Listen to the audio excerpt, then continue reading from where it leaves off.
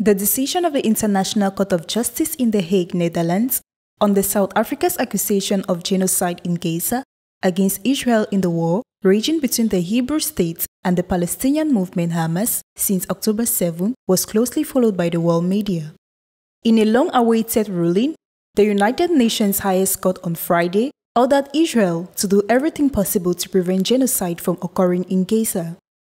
According to the Hague-based International Court of Justice, Israel must do everything in its power to prevent acts falling within the scope of the Genocide Convention from happening. South Africa filed an emergency application with the court last month on the grounds that Israel is in breach of the 1948 United Nations Genocide Convention. The decision of the International Court of Justice, which settled disputes between states, are legally binding and cannot be appealed against. However, it does not have any means of enforcement as it has ordered Russia to stop its invasion of Ukraine. Israeli Prime Minister Benjamin Netanyahu has already indicated that he will not feel obliged to obey the International Court of Justice order.